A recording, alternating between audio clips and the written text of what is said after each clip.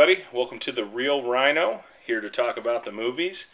Going to speak with you just a little bit here from the office, and then we're going to head out to the road, out to AMC Barry Woods, and hear what I had to say about my three latest movie conquests. Firstly, let me say, the music you heard over the opening credits was Muse, and the song was Take a Bow. Used completely without their authorization, but I had no idea that it was Muse that sang that and several other very popular songs that have been on the radio recently. But Take a Bow was very prominently featured in the trailer for The Watchmen. And of course, The Watchmen comes out this Friday, March 6th. If you're going to go see it at the IMAX.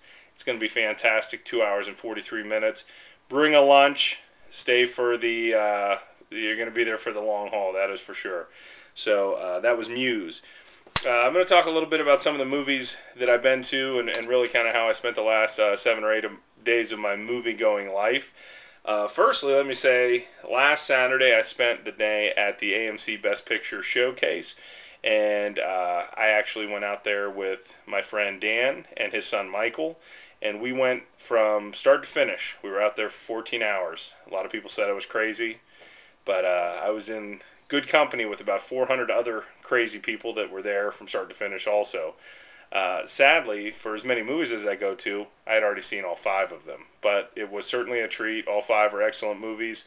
And here's some of the things that Dan and Michael had to say when we were out at the theater.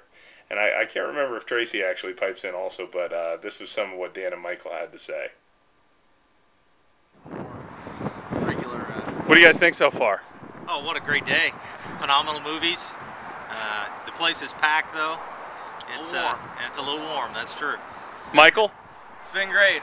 2 movies that I hadn't seen yet, so I really liked The Reader. I'd heard bad things about it, but it was actually much better than I expected, so good day so far. What's the last one that you haven't seen? You haven't seen 3 of them, right? I haven't seen Slumdog yet, so right now Milk is probably my favorite of the ones that I've seen, so Slumdog has to oust it if it's going to be my favorite.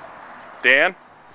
Probably my favorite of the ones I've seen, probably going to go with The Reader. The Reader is right up there. I like the whole story. Of course, being set in Germany and having lived there for a year and a half, it holds a little bit of a sentimental favorite, probably. And you think that's your top pick for Best Picture? Well, I haven't seen Frost Nixon yet, so I'm going to completely reserve judgment till I see that. And your pick, minus having seen Slumdog yet? Which one I want to win or which one I think's going to win? Let's go with both. Probably Slumdog will win. Just from everything that I've heard about it. My pick so far, if I wanted it to win, I'd probably have to go with Milk, I guess. Milk. It does a body good. Yeah. From the AMC Theater, this is our second break. We'll see you in a bit. Hello everyone.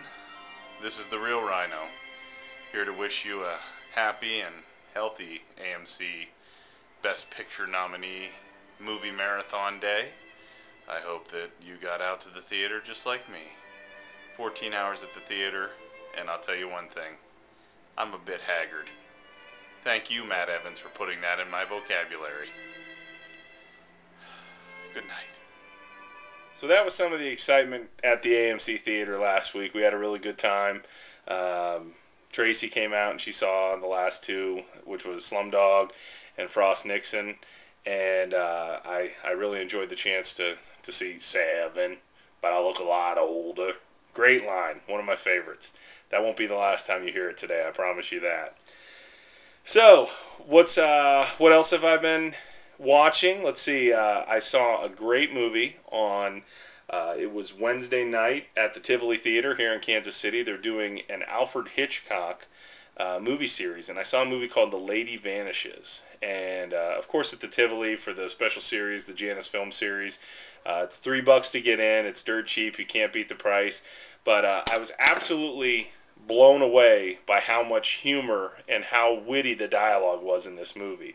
And it was just a well-told story. And of course, this is this is a movie from, I believe, it was 1938. It was one of Alfred Hitchcock's. I can't say it was one of his first talking pictures, but he did a good number of silent pictures before this, and this is part of his British film era. This was before he came to the United States, In fact, I said to Tracy, I said, when I got home, I said, I'd love to watch this movie again. She goes, I don't want to see it, because all she thinks of with Alfred Hitchcock is Psycho, The Birds, movies like that are really terrifying.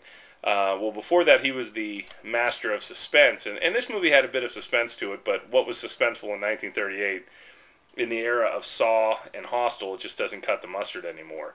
But I was shocked because this movie, I was like, this is a great movie. I'm so disappointed I hadn't seen it. Well, firstly, it's ranked in the IMDb top 250 of all time.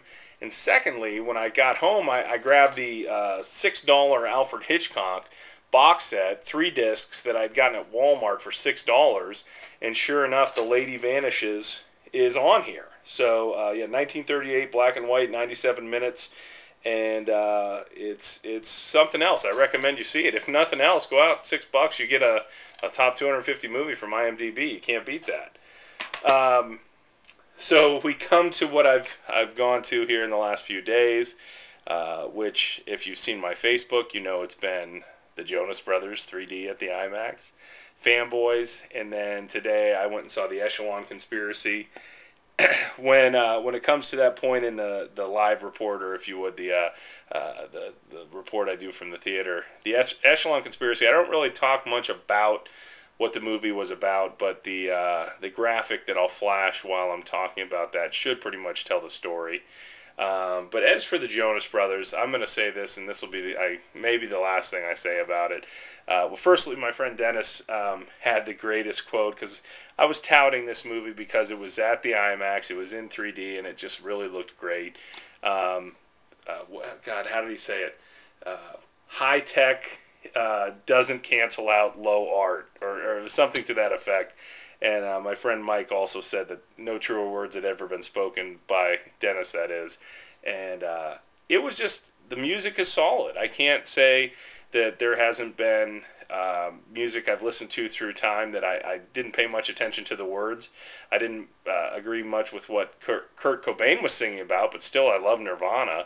And these Jonas Brothers, they have some catchy music. It's rock and roll. It's really drum and fiddle driven, or string section driven music, and it was enjoyable. I didn't not like the music. I liked the music. So hopefully I won't have to defend that anymore. I've had requests to turn in my man card. I'm going to defend it to the end. Hopefully I'll be able to keep that. If I have to, I'll go rent some adult films, or beat somebody up, or do whatever I have to do to redeem myself. But as it stands, I'm going to go ahead and stick by I enjoyed the Jonas Brothers. Seeing it in 3D, seeing it in IMAX, definitely made the film. And it's tough calling it a film because it's a concert and it's only 72 minutes long. But I enjoyed it. I wouldn't have gone if it wasn't a both. If all of those things weren't in line, I wouldn't have gone to see it. But I'm going to say some more on it when it comes to that section out at the theater. I believe I mentioned it at the tail end of the theater report, but you can always get in touch with me at reelrhino@gmail.com. That's REEL rhino@gmail.com, or you can follow me at twitter.com/reelrhino. I hope to see you all out there on Facebook. We're going to head out to the theater now. Drop me a line. Let me know what you think. Talk to you later.